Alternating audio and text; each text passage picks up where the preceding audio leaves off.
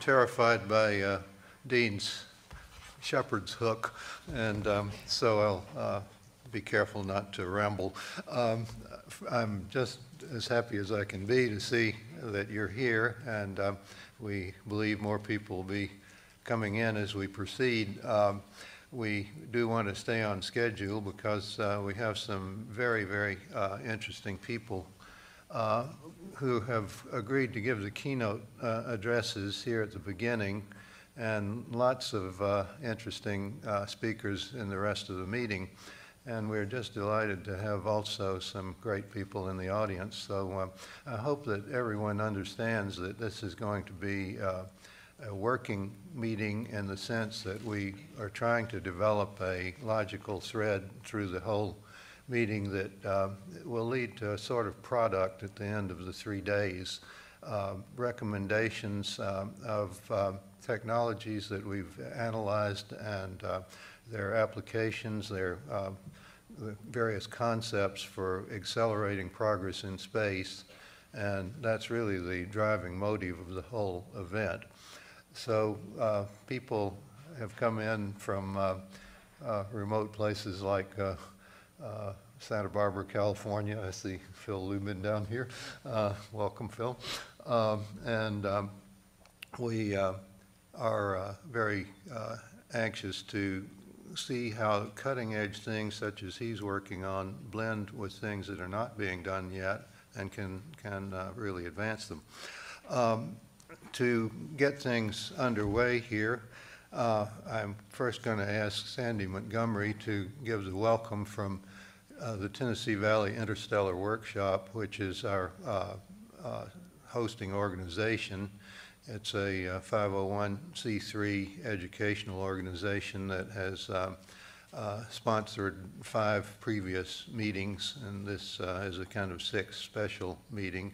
And I'll ask Sandy to say a few words, and then we'll begin with our keynote addresses. Thank you, John. Welcome, everybody. Okay, what a great meeting we've got lined up here. A lot of really great speakers and participants in this. Thank you, everybody, for being here. John mentioned that if you're not familiar with the Tennessee Valley Interstellar Workshop, we've been around for 8 or 9 years. Have sponsored, usually on an 18-month interval, these kinds of symposium, serious technical interchange towards a topic that brings us all together in interests. And so John approached us. He's been a participant in several of those meetings in the last and said, I have a meeting concept in mind, and it fit exactly with what we're about, and we're glad to be here. He's put together a wonderful program. So the purpose of TVIW is to facilitate interstellar research and exploration. We do this by hosting regular summit meetings. This is one.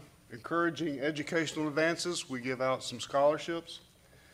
Publishing technical and scientific papers. We try to have these meetings. We capture the presentations. We try to get them in various journals. And supporting literature and culture in general.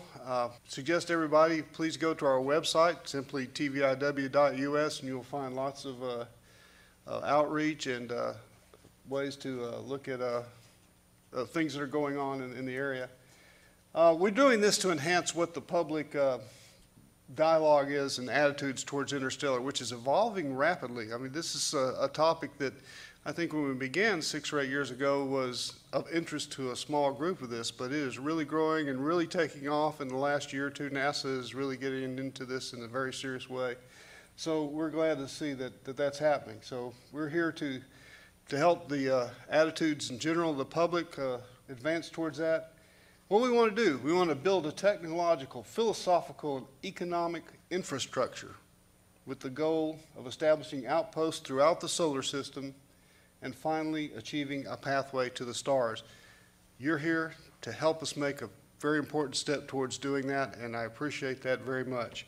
Also, I'd like to mention, appreciate very much, we can't have these meetings without important sponsors, and we want to acknowledge the sponsors that we have today. Dean's got a poster over there. I'm going to read through some of them, particularly start at the top of these folks who've really given us significant resources to help us pull this out. Gray Mays and Space Canada at the top lunar level. Geostationary level is Linda Fippen. You may have met at the table outside. TVIW has also put some of our resources into this. And then John Rather himself has invested in this quite a bit, and including a lot of late nights and blood, sweat, and tears, but also money-wise also. Starship Vlog and Imperia Aerospace. And then some individuals, Paul Gilster, Wesley Singer, John Preston, John's here, see you.